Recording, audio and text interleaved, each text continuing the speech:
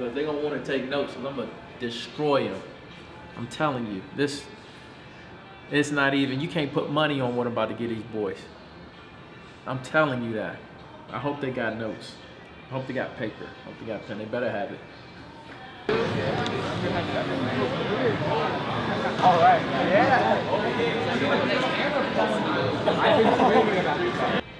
Just scrolling through my feed. I looked at one of the Rocks posts. And just to put on the record, man, first of all, the guy has 80 million followers. I don't know anybody else that has over 2 or 3 million. But that's the beauty about the age of internet and Instagram. Is like, even if you don't have the circle, you can manufacture a circle, like, of ideas and people that you want to be like and be around. And you can constantly get a taste of what they think. And so it's a nice little look into him, man. I was reading one of his posts, flying to Vegas today to work. Flying to Vegas today for work and going over all my biz. Then that feeling hits me, how wild and crazy I get when I go to Vegas. I give the word bender a new meaning, Jack. Then I say F it and threw business plans in the air while staring at the camera like a G. Then I humbly picked up my papers because in actuality, my version of wild in Vegas is going to work, the gym, and eating dead cow with baked potatoes and tequila. Happy Sunday, everyone. Have a great productive week. It's just a reminder, man, even... Like, you gotta work. You gotta keep working. Even when it seems like it's playtime, you gotta make some time to work.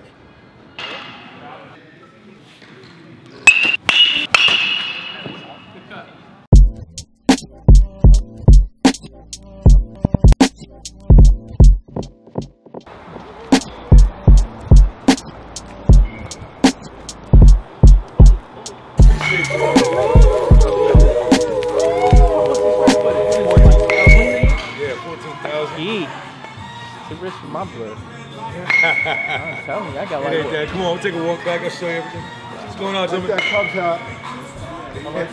I appreciate it. And the legend has arrived. Stop.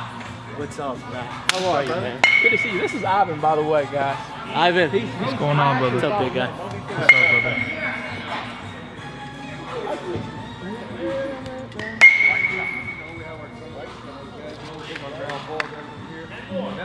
So I got a couple kids. So I'm looking at maybe 40, which is fine. The Nationals kids. We had a younger group that trains tonight. So what we did was, the 13s and 14s, what we did was we put the invite out to them. So John, the guy I told you about, he's the one who runs it. He invited them. So we don't know how many are going to come, but they come. Andrew, Kevin, Jordan. What's up, guy? I watched like all your videos. I'm really not that bad. You're a big deal. Really? You are a big deal. Hey, have you hear that? What do you say? They said I'm a big deal. I gotta Big get. deal. I gotta get this. That's I gotta awesome, turn on my bro. audio, Y'all bro. are a big deal. Y'all be a big deal after this Guys, day. yeah, absolutely. Oh, you can show his hand. Matt, He's nervous. make sure these are firm handshakes. No, that's what I'm talking about, boy. Little hand. How old are you? 13. And make sure you get the whole hand. Don't get that part. There you go. I'll put that thing in the slot. There you go, just like that. Nick, nice to meet you. Gerard. I play with Gerard. I'm the best.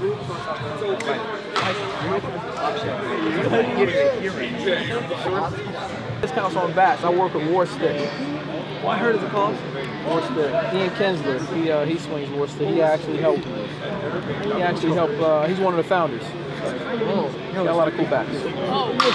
I can get you 30% off. Just go to my Instagram page, and you go to the profile. Put in that code when you check out. They do none of that. I brought in Raphael Turner, Instagram That Hitting Guy. And Raphael is going to talk to you about not only baseball, but about college recruiting, the mental part of the game, guys. And I want you to ask this guy some questions. He's going to give you some drills that you could do maybe on your swing, something that you're having trouble with. Maybe he'll find the drill that you could do on by yourself, and we will show them to you. All right? So again, question and answer towards the end. Raphael Turner. Cool. What you are today, you don't have to be that.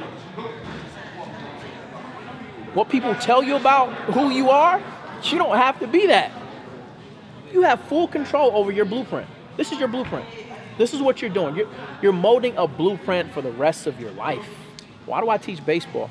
Honestly, my personal opinion, baseball, hitting a baseball is the hardest thing you can do in any sport. If you can figure out how to hit a baseball consistently, you can figure out how to attack life. Because you're not going to experience any more failure than this.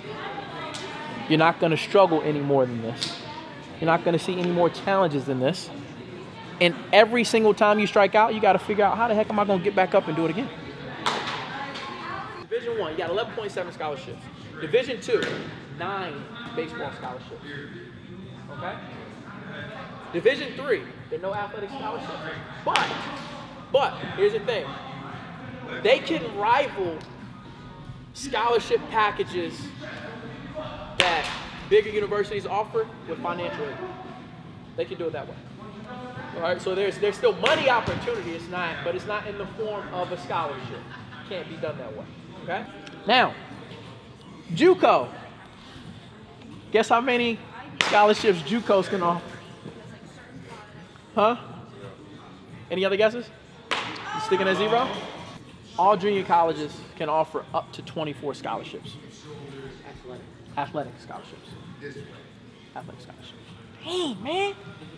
What the guys that tell me something? I want to play JUCO ball, man. Pops, I got you. You ain't got to pay no money. I'm going to go play JUCO ball. Anybody want to play JUCO ball? Anybody's goal to play JUCO ball? Guess what?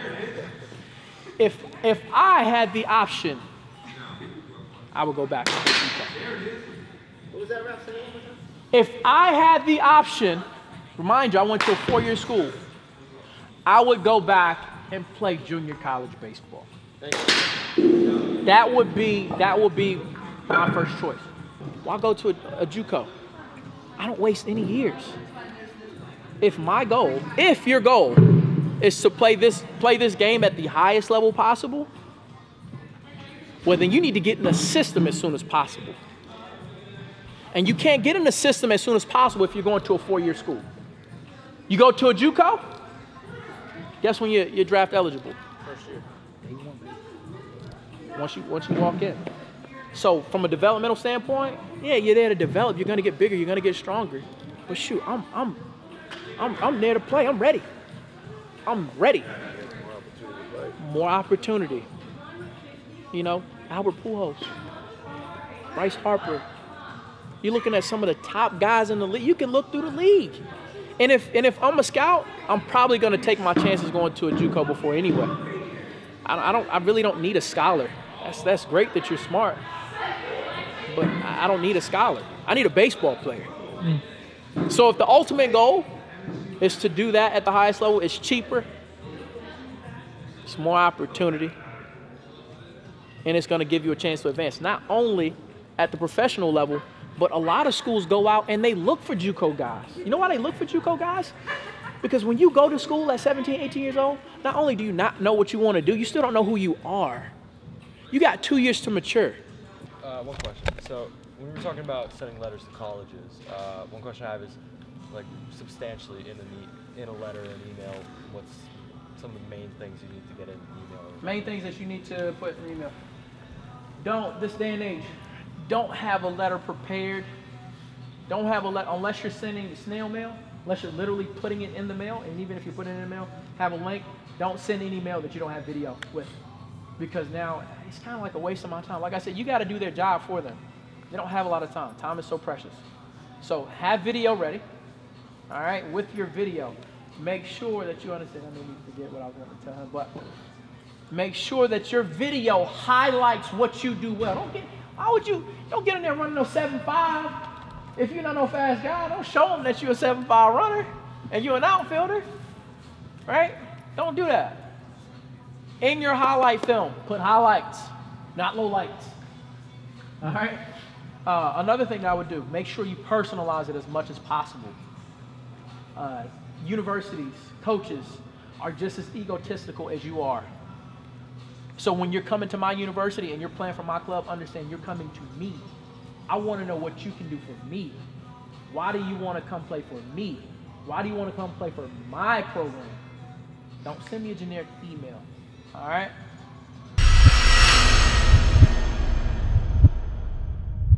Because now, to hit pitches the other way hard, you gotta have leverage.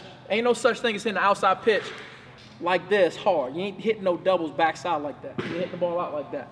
You hit the balls out backside with longer levers, and then we get through.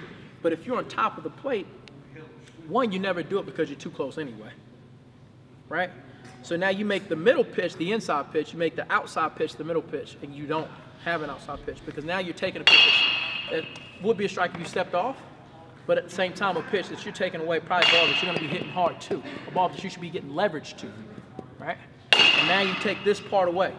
If I'm pitching to you, if I'm calling pitches, I'm going inside.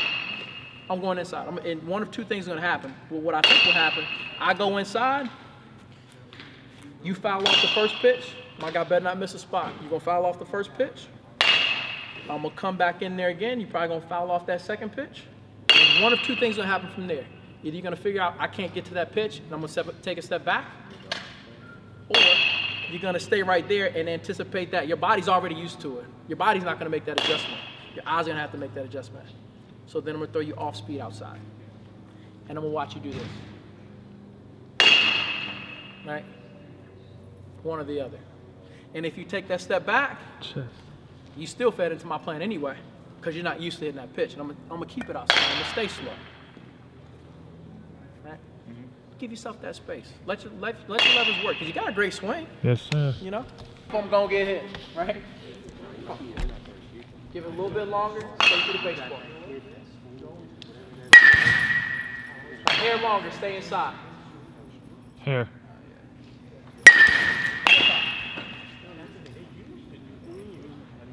Just a little bit. Wait on it. Let it get to your front hip. Let it get to your front hip. That's fine. Good. What I would do if I were you, practicing, you need to figure out how far can I get off the plate and still be able to cover the outer half. Yo, I want to say thank you. I appreciate it. It was great. Phil, thank you for letting us use Prodigy. Anytime. Absolutely. Thank you very much. You're welcome. Anytime. We appreciate it. Prodigy. Raphael Turner. Thank you. Phil Delgado, Prodigy Training, Frankie Orlando, New Jersey Nationals. You know what it is. Yeah. Do it.